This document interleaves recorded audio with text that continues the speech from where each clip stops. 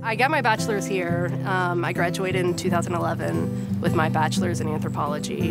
And the primary reason that I came back was how I was treated by the professors in that department. Like, they were invested in not just my academic success, but my success as a person. So I knew that coming back to ETSU for my doctorate, I knew I needed to have the right kind of professors behind me that would support me and, you know, really mentor me in this field. And I definitely chose correctly. I'm a graduate research assistant in the Care Women's Health Center.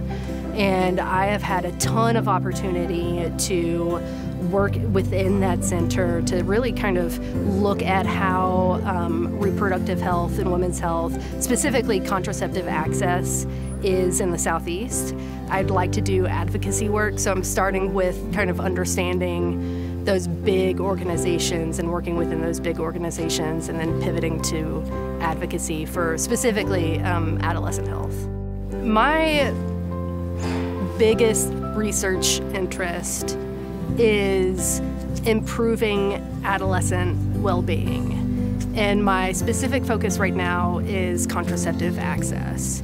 It's like looking at how can we improve access for adolescents and enable them to advocate for their own reproductive welfare. So my beyond is like really what I want to do is advocate for youth to be able to access the kind of reproductive health care that they need in order to make the right choices for themselves.